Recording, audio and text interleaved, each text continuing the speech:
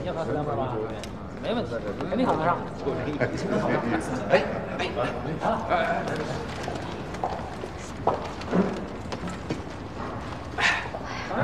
辛苦了，小伙。早上好，早上好。Chris， 吃早餐了没有？我给你带了一份，一会儿在车上吃。赶快趁热吃一点。是，吃点啊！你都瘦了这2天。谢谢。可以出发了吗？可以，可以，我们可以。来，抓紧。来。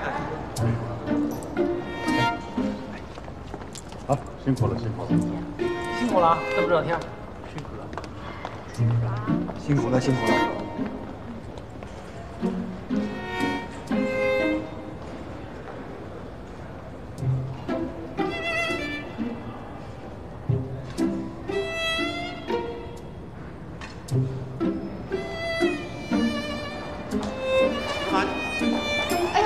看看我这记性啊！谢谢，这一路上多亏有你。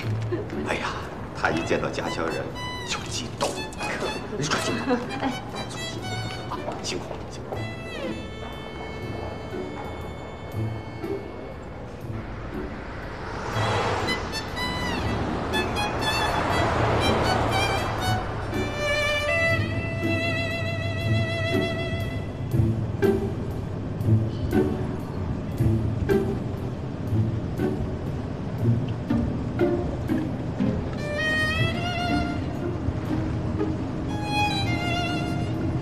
Chris 哥，那真的是市长。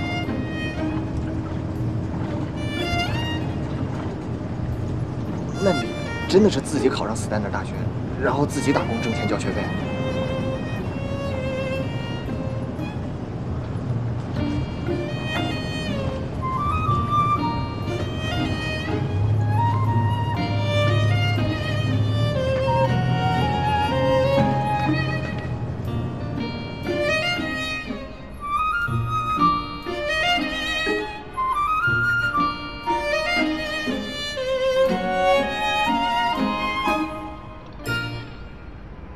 喂，陈雷，我想问一下，舒澈今天送走郝长城之后，从洛杉矶飞回来的具体航班和抵达时间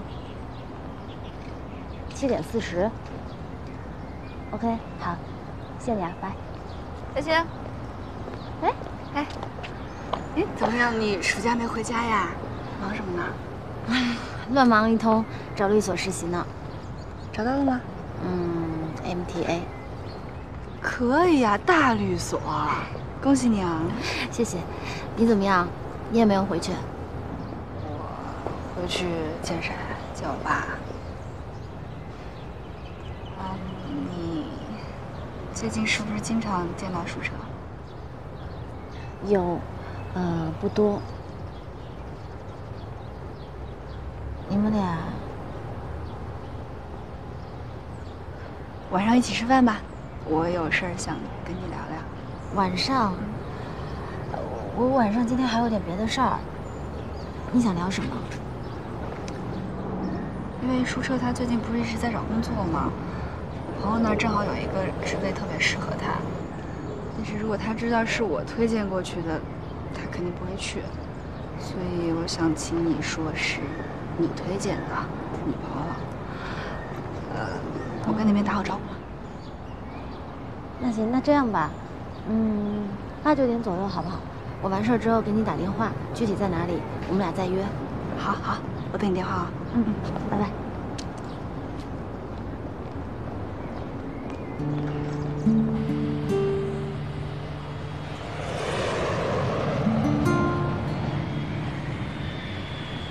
格瑞斯，这趟辛苦你了，感谢你的招待。更感谢你给我们提供了有价值、有触动的留学信息。我们有什么不合适的行为，说了一些不当的话，尤其是我，千万别往心里去啊！再见，克里斯。再见。记住了，克里斯。Chris 哥，我以后也要像你一样，来美国念书。我学着自己点餐，我自己打工挣钱。我谁也不靠。哎呦，儿子，你能说出这样的话，他听了这心里真是心花怒放啊！好啊，我可在这等着你啊。拉钩。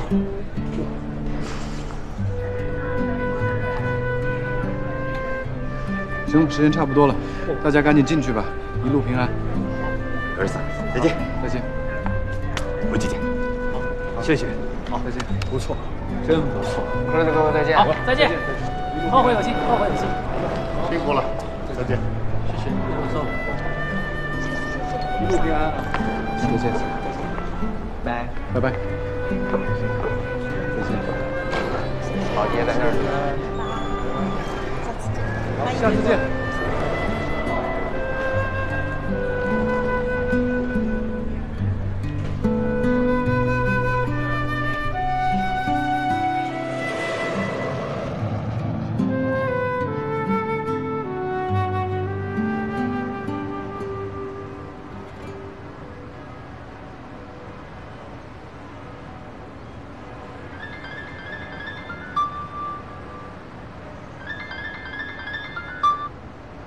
喂，喂，小青，哎，咱们一会儿在哪儿见面呀？我现在就可以过来你家接你。我现在正在机场呢，我过来接一个朋友，但他飞机误点了，我这一时半会儿还回不去呢。咱俩能不能明天见呀？哦，行，那咱们明天联系了。行，那明天见，拜。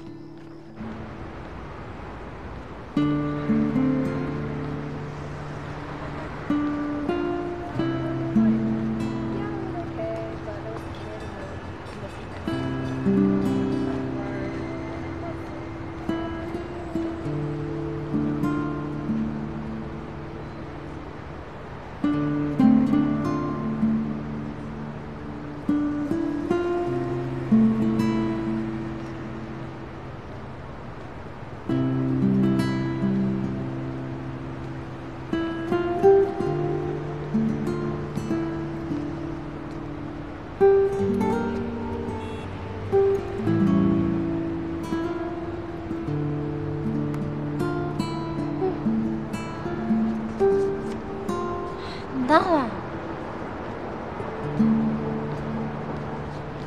什么时候到的？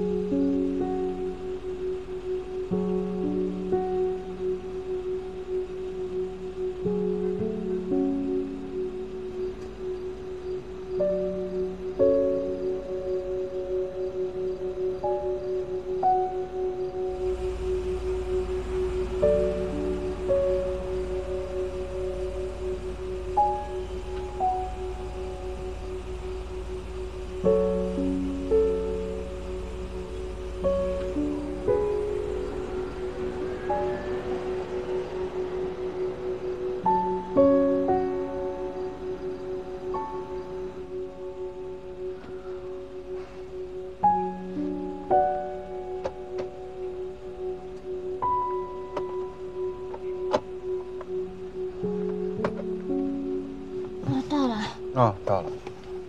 谢谢，我先走了。我送你吧。不用了，我还有车在这儿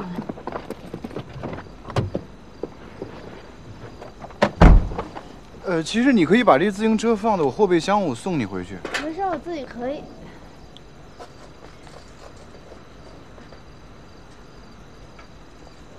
拜拜。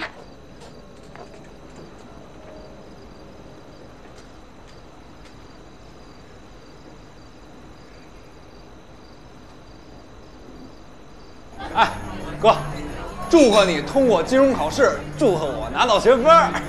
你还是祝贺你自己吧。哎，再祝咱俩还有你和我姐友谊地久天长啊！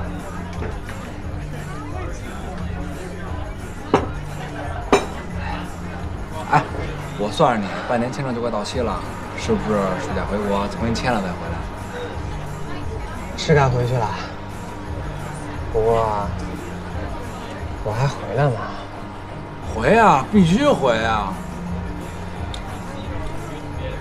我还有什么理由让自己回来？哎，我就是你回来的理由。考试都考完了，你还要我干嘛？这学期考完了，还有下学期啊！哎，我跟你说，下学期还有一门。你打住！你这一门复一门，一学期复一学期，你这大学毕业打算全冒名顶替啊？也不算全冒名顶替，这是你中有我，我中有你，咱这叫扬长避短。不给自己添堵，不给学校添乱。我呀，不打算帮你扬长避短。闹？谁给你闹了？你真不打算帮啦？啊？也不打算赚钱啦？这件事儿啊，就到此为止吧。哎，不，那你说说看，你不替我上学考试了，不当入笔成了？那你回国打算干嘛？有这么好的就业机会吗？薪酬有比我给的高的吗？哎，有像我这样提供衣食住行、服装鞋帽的东家吗？就算没有，那也是份正经工作啊！我要对自己人生负责啊！现在不正经的才赚钱，负责那叫平庸的人生。哦对，还有，你怎么向我姐解释？啊？研究生读得好好的，突然半途而废，退学回国，你不得给一个合理的解释吗？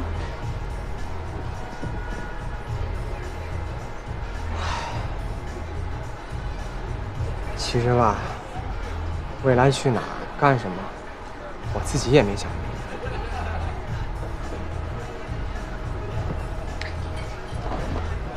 哥，我一直摸不着你的脉。当时为什么来美国呀？目的是什么？不为什么，没目的。我记性特别好，我记得咱们刚认识的时候，你跟我说，你来美国就是晃。晃什么呢？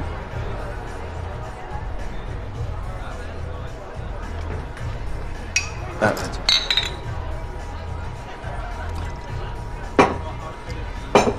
哥，在你心里是不是有一团不灭的小火苗？什么叫小火苗？留学梦啊！哎，哥，你是不是觉得，就算梦想遥不可及，可你跑到跟前儿，它就离你近了一点？是啊，我是想离他近一点。那就敢于狂想，勇于实现呀！因为你完全具备了和他亲密接触的条件呀。具备吗？就你这水平，读研还不跟玩似的，能力完全没有问题呀。哎，经济上我就是你滚滚的财源。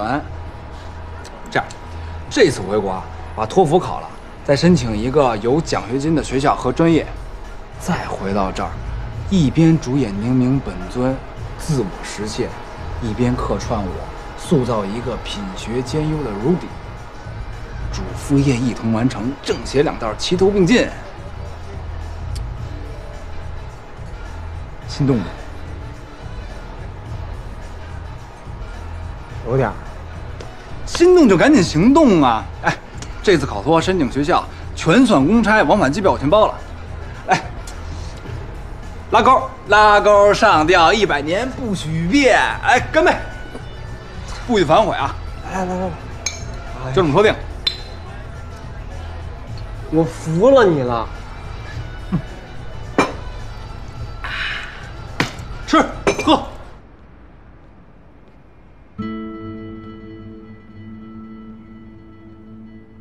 我到底想去哪儿？想干什么呢？没想留下，却留在了美国。没有心存一丝希望，却等到了他分手的奇迹。从没妄想过把遥不可及的留学梦付诸实现，现在却成了一种可能。是不是该做点什么呢？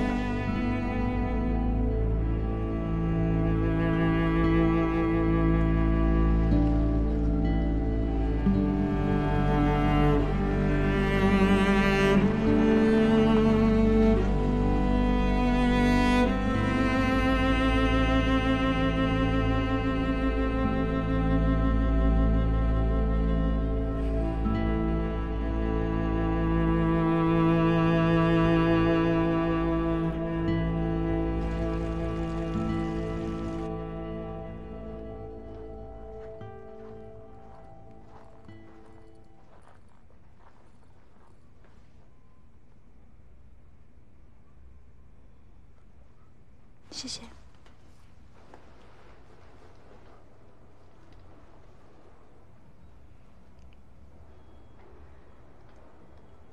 我突然有个想法，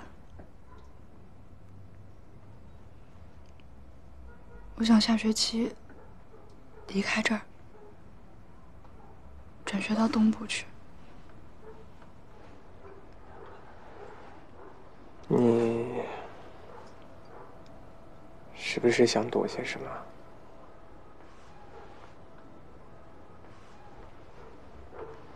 去宿舍吧。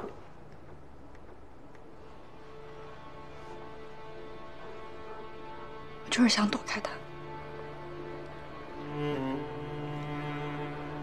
前段时间你戒了酒，不再依赖酒精可以睡觉的时候，我以为你彻底把宿舍给戒了。我也以为我戒了。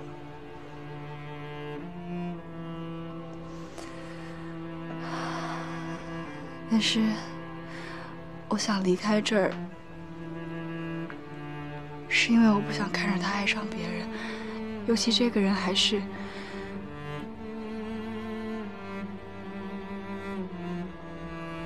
小青。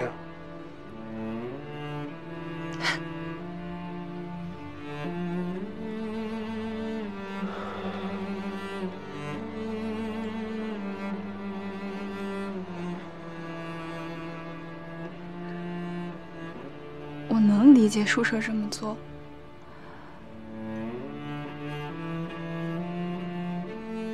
想从一段痛苦的感情中挣脱出来，最好的办法就是开始一段新的恋情。小青她是一个好女孩，她也值得被爱。我只是不想眼睁睁地看着这一切在我面前发生。所以我离开，对所有人都好，对我自己也好。那为什么要你离开啊？应该离开的人是他吧？难道以后他在哪儿你都要躲着吗？宁明，这是我和他生活过的地方，我没办法忘掉他。我走的每一条街道，我似乎都能看得到他的影子，听得到他的声音。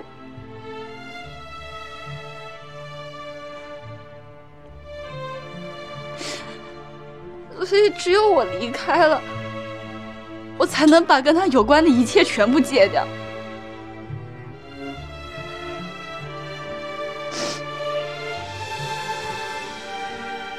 那你为什么不能开始一段新的感情呢？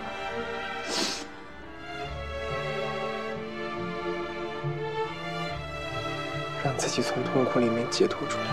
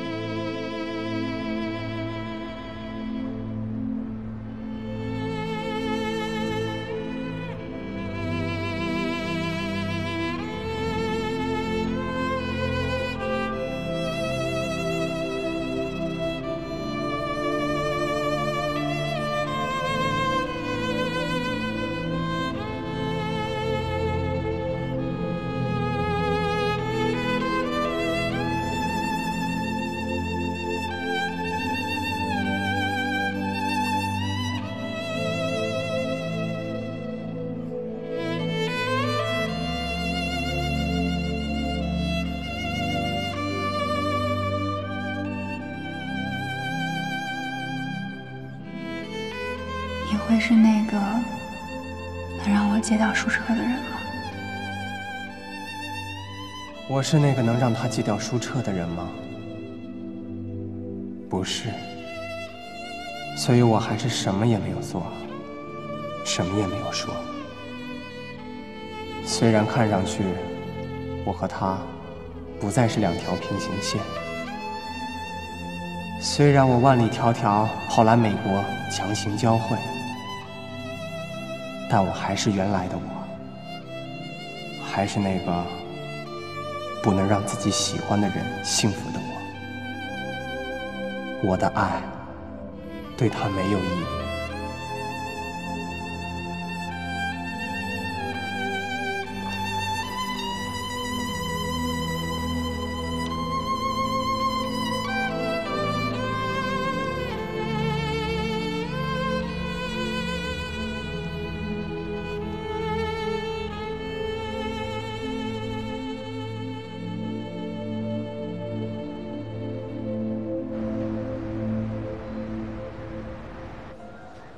OK，Thank you。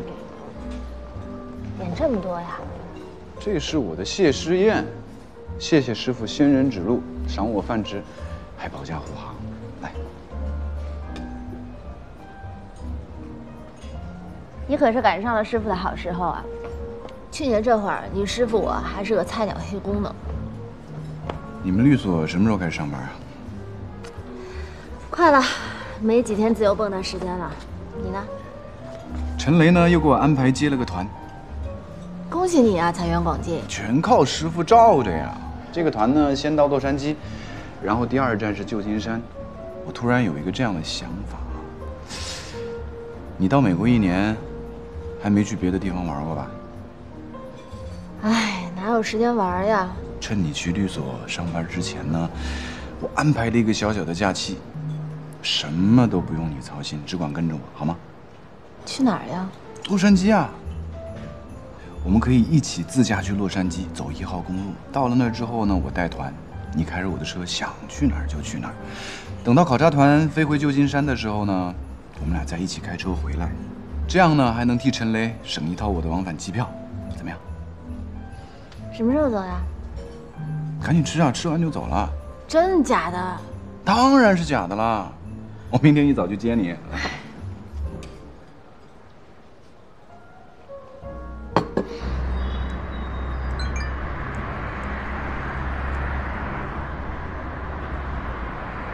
哎，陈雷把带团的薪水打到我卡上了。真的吗？恭喜你啊，赚的第一笔钱。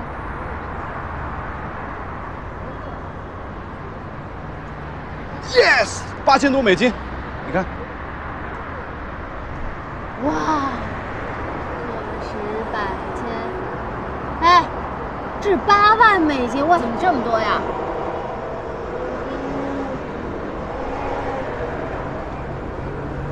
不该这么多钱啊！我知道了，我妈还是准时把我的学费跟生活费打到我这儿来了。所以断了经济支持，其实只是他们嘴上说说而已。也是啊，哪个父母舍得呀？哎，我看你没有打工的必要了吧？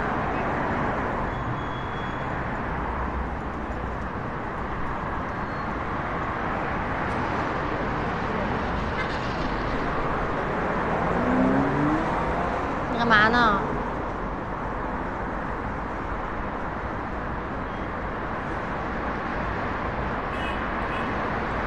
妈，您打给我的8万美金我已经收到了，但是我真的不需要了，钱已经退回给你们的美国账户了，谢谢你们。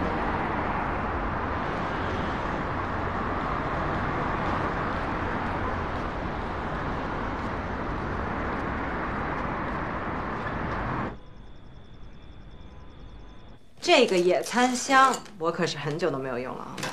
哇，我保证有借有还。问你啊，这么浪的道具，这大招要放给谁呀？浪吗？我觉得明明就很温馨啊，有仪式用。哦，友谊，那肯定就是书车了呗。我跟你汇报一下，我明天呢要搭书车的车去一趟洛杉矶，他带团，我开他的车，再在洛村逛了4天，我就回来了。在这期间，你要吃到的水果啊、蔬菜全都已经给你准备好了，而且我已经全权委托给凯瑟琳。小宝贝儿，等妈妈回来啊！你别聊这些没有用的，要聊重点。什么是重点？你没有发现有些事情已经悄悄地开始了吗？什么事情啊？爱情。爱情？谁的爱情？你说谁的爱情？当然是你的爱情了。我跟谁呀？跟舒澈。别逗了，这怎么可能呀？我告诉你，全世界都看得出来，就你自己不知道。你拿我开玩笑是吗？他怎么可能看得上我？你看看，这就是你的心理障碍。因为舒澈太优秀了，所以你不敢妄想他会喜欢你。但是你已经很早就开始喜欢上他了，对不对？对。我承认我确实很欣赏他，但是绝对不是你说的那种喜欢。我们是伟大的友谊，谢谢。这伟大的友谊，哪有这事儿？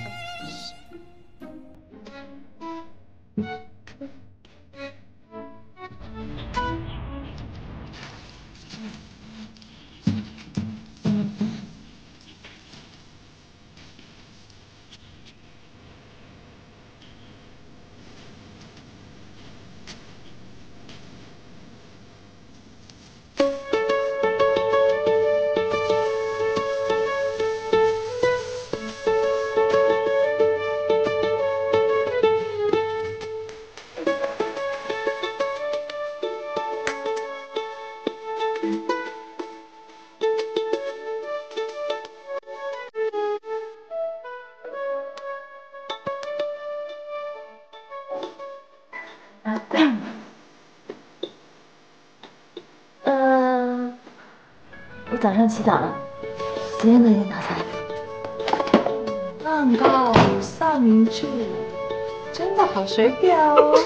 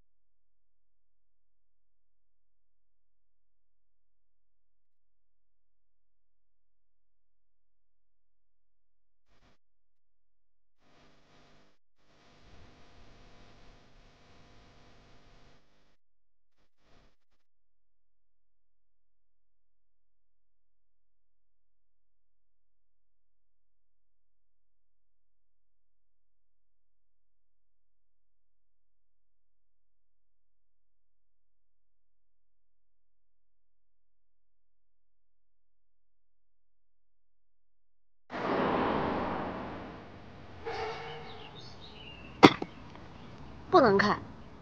什么宝贝啊，我都不能碰。这是我的百宝箱，必须得由我亲自打开。当当！哦，可以啊。嘿嘿，请慢慢享用。没想到你还有这一面。非不能也，乃不欲也。你有没有觉得我俩很像啊？咱俩像。你是想要婉转的告诉我，我不像个女人吗？我俩第一次认识，你拒绝为我顶包，我知道了你是一个捍卫原则、不懂得变通的人。后来，苗跟他爸爸想要贿赂你，你没有接受。可是你却答应了为我出庭作证。我知道了，你是一个重情感不重利益的人。再后来，你妈妈遭遇车祸，安德森教授好心给了你一份校内工，可是你认为那有违于公平，甚至把这份工作还给了劳拉，情愿顶着巨大的经济压力，在校外打黑工，也不愿意接受任何人的帮助。我知道了，你是一个自尊心大过于天的人。在刑法课上，教授责难你，你扛了；诚然喜欢你，绿卡当众羞辱你，你也忍了。你严于律己，只想对自己要求更高，做得更好。任何的困难都不可能击倒你。我知道了，你是一个内心无比强大的人。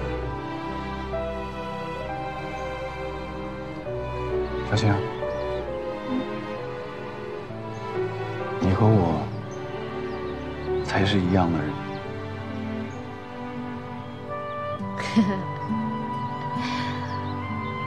原来你夸我，到最后是为了夸你自己。有吗？为我们的一样。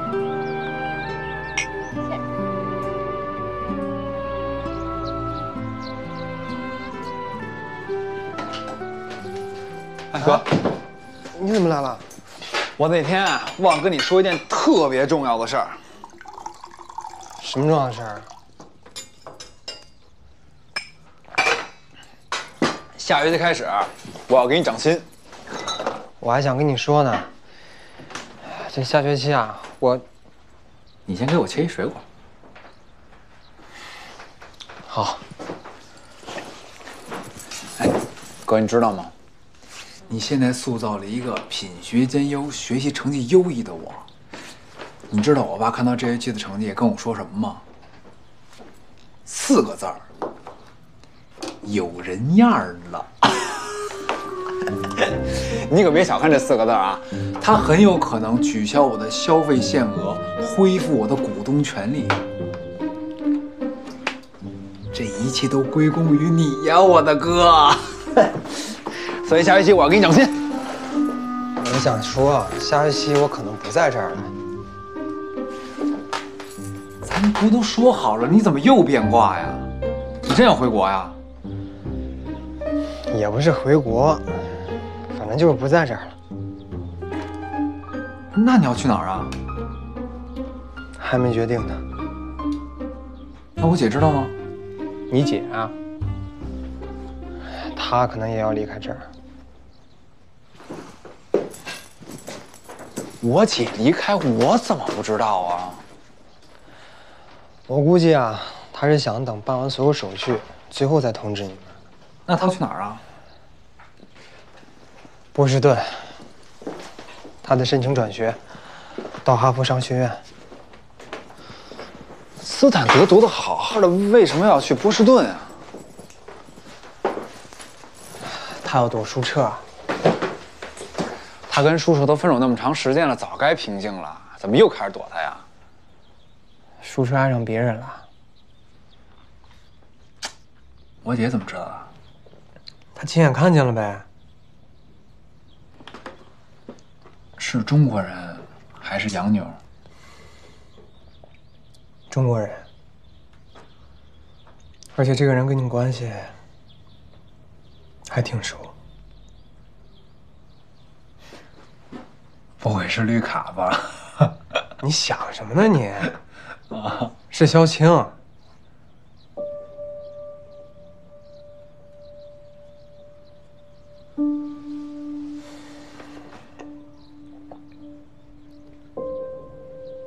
所以你知道你姐为什么必须要离开这儿了吧？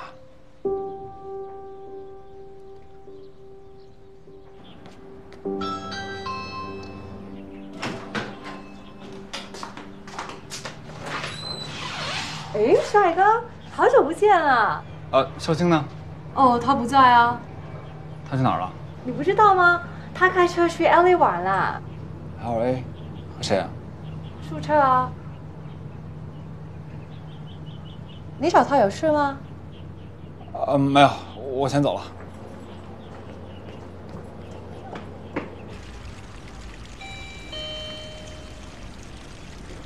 谁呀？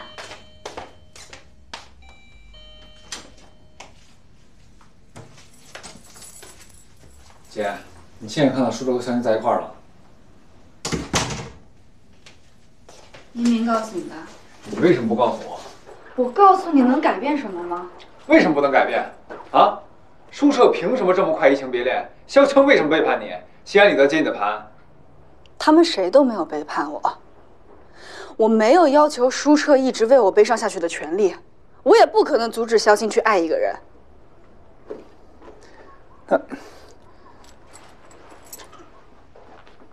那咱俩就双双悲剧了呗。你跟我其实心里都清楚，他们俩都那么优秀，而且又经常在一起，互相吸引，最后顺理成章地走在了一起。这不是一个非常美好的事情吗？那你就不嫉妒、不难过吗？我还有那个资格吗？所以你就转学，就是为了眼不见心不烦呗？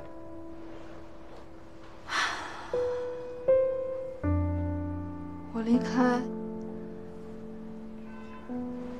也是给所有人一个重新开始的机会，也是为了我自己。姐，我可没你这么圣母，我现在就去洛杉矶找他们。去洛杉矶了？对，萧青是有告诉我的。